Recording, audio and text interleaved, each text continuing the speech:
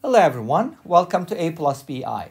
This channel is all about complex numbers, and in this video we're going to be solving a nice equation with complex numbers. You'll hopefully understand why I call this nice, because it has a very nice solution. Can you guess what it is?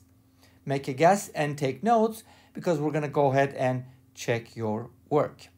So whenever you get a problem like this, you can make a couple different things. One, you can cross multiply and try to turn it into a more maybe linear or some type of polynomial equation where you can easily manipulate.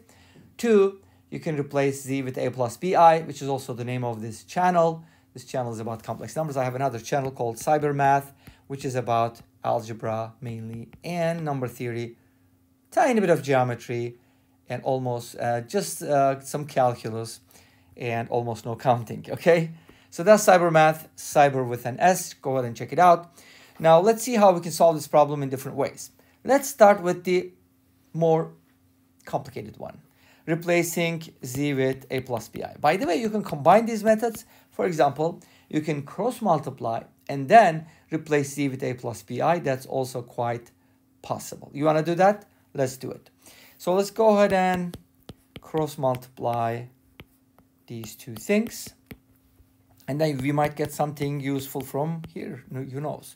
That's going to be z bar times z minus z bar. Hopefully you know that z times z bar is a special scenario where we get a real answer.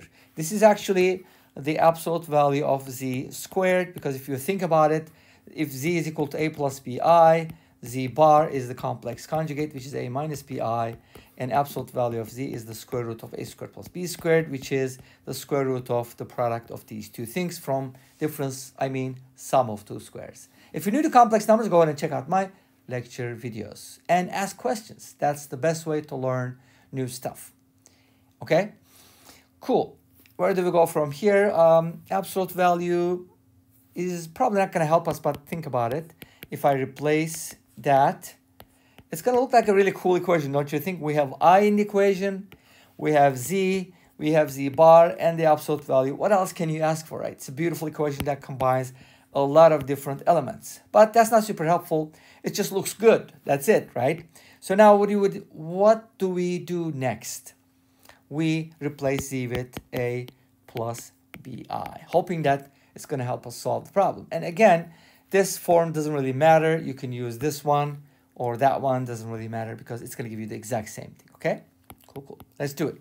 I times a plus bi equals the absolute value of z squared is going to be a squared plus b squared minus, let's use parentheses for the conjugate so we can negate it appropriately, and I can kind of distribute this.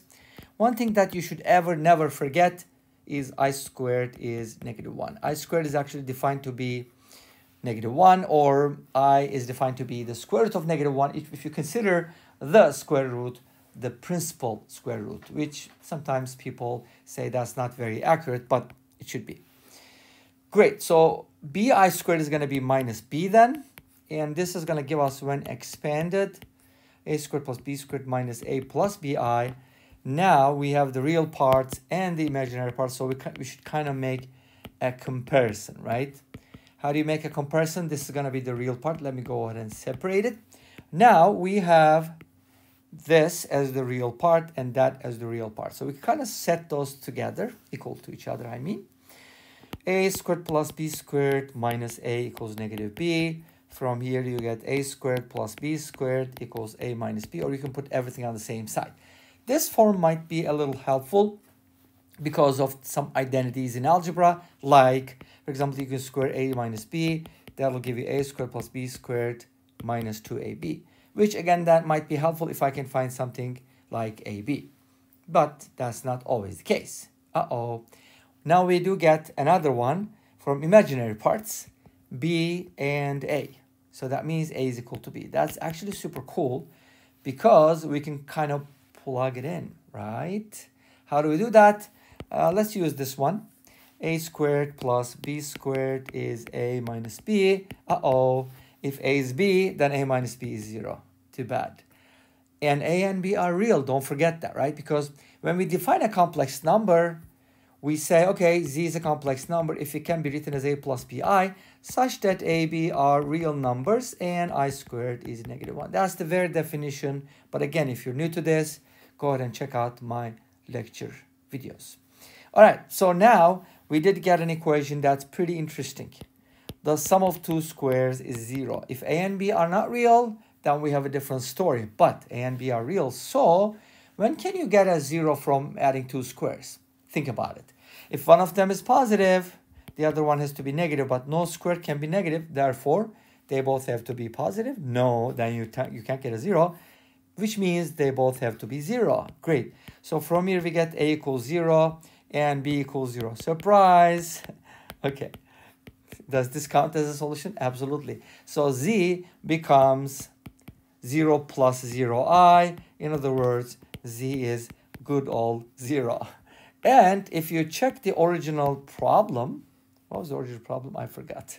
Let's go back here and look at the original. iz over z minus 1.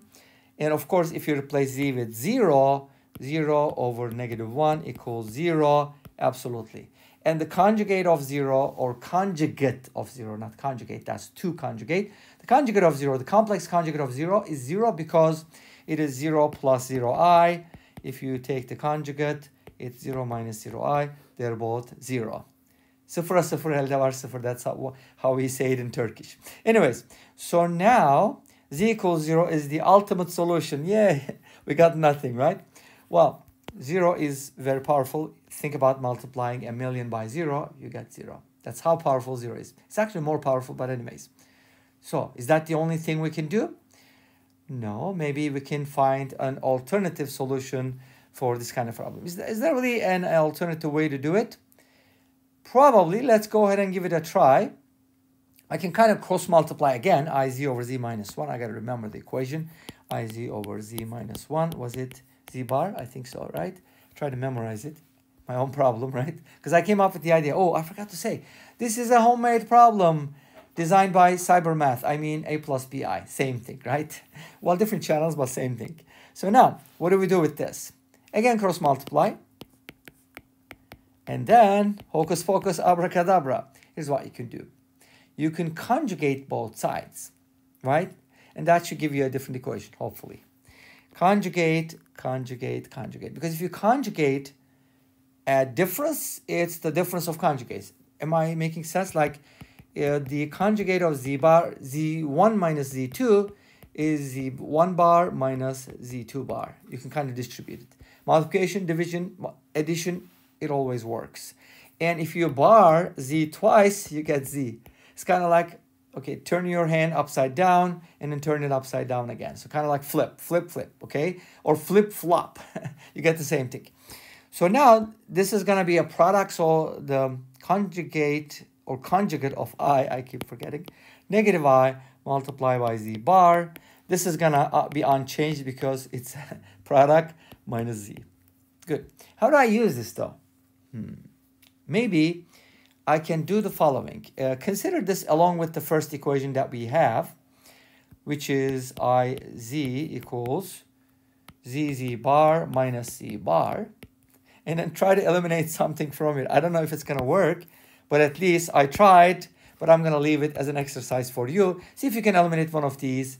I'm kind of looking at some of the possibilities, but I want you to think about this because this is a good exercise for you, okay? Don't hate me for that, because this brings us to the end of this video. Thanks for watching. I hope you enjoyed it. Please let me know. Don't forget to comment, like, and subscribe. I'll see you next time with another video. Until then, be safe, take care, and bye-bye.